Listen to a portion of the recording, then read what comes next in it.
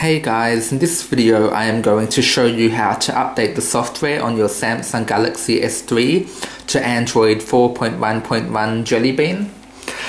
So basically we're going to need a few files from XDA developers. I will put the link in the description below. You are basically going to need to download Odin, which is the flashing tool. That's only 500 kilobytes. And you are going to need to download the ROM, which is roughly 700 plus megabytes. So if you take a look here, you can see that it is Android 4.1.1. The region is Europe and the country is Poland. So that is sort of the first country to get the new Jelly Bean update for the S3. That's why we are using the Polish version. So now what you need to do after you've downloaded both of the files, you should have two zip files. You're going to need to extract both of the zip files. Then you're going to need to open the Odin file and run Odin 3 version 3.04.exe. And you might need to give the program permission to run as an administrator.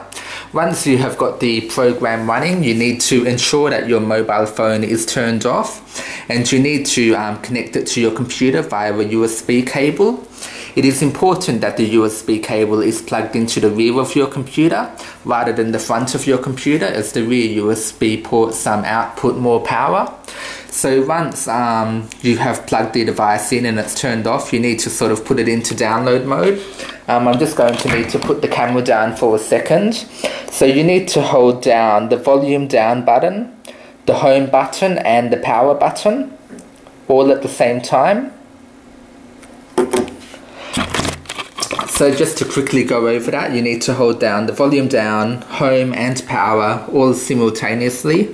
You are then going to be presented with this screen warning you about custom operating systems, and you are going to have to press the volume up key to continue.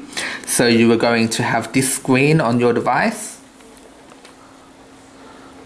Once this screen is up on your device, you will probably notice that the device's drivers are currently being installed on your computer. This might take a minute or two. As you can see, it's currently trying to install the drivers for this device. And if it is unable to find the drivers, you're going to need to install Samsung Kais onto the computer, because that has a lot of the Samsung drivers included with the software. So it's installed one of the drivers, it's now installing another one of the drivers.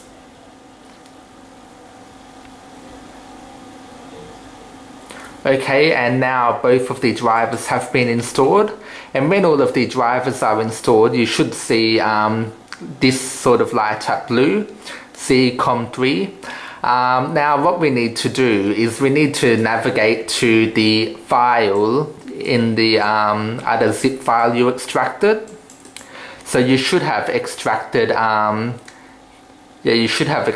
this folder, and you're going to have a file ending in .md5. So what you're basically going to need to do is you're going to need to click PDA inside of Odin, and you're going to need to navigate to that folder and select that file. So this is very simple. You only need to select the PDA file. You do not need to change anything else. Definitely do not play around with the settings over here. And then it's simply a matter of clicking start. If the program ever stops responding, like it's not responding now, just leave the computer. Don't muck around with the program. Just walk away for 5 minutes and come back and it should be done. Odin has a habit of not responding, then fixing itself straight away.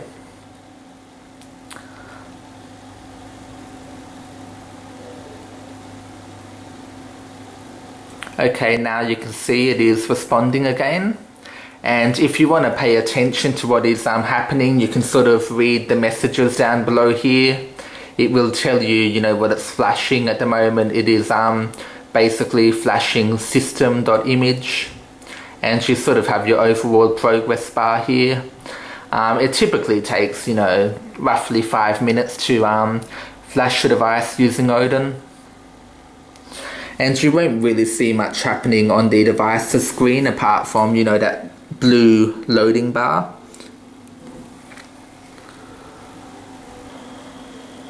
Okay, so all of the images have almost been flashed on the device now. System, boot.image, cache.image, hidden.image.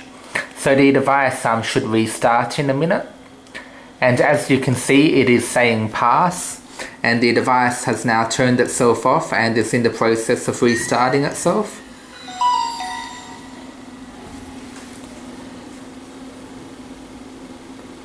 If you already had ice cream sandwich on your device, then all of your files and folders should still be there.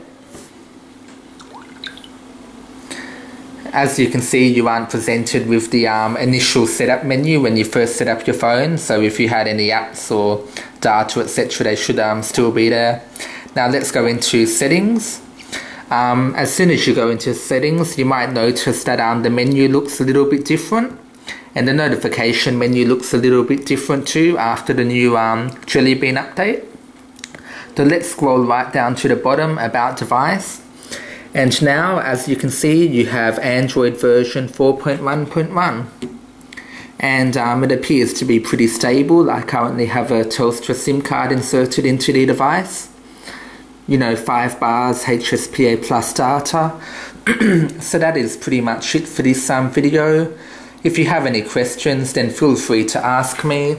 You may have also noticed on the XDA developers webpage, you know, how to change the CSC file. You know, you don't have to do this step. It's not really necessary.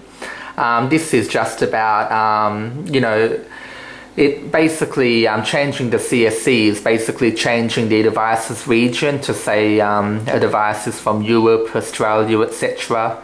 And it can affect the different apps which, you know, can be downloaded, you know, from the Samsung App Store, etc. It's not really necessary. So yeah, that is it for this video. Thanks for watching, and if you have any questions, leave them in the comment section below.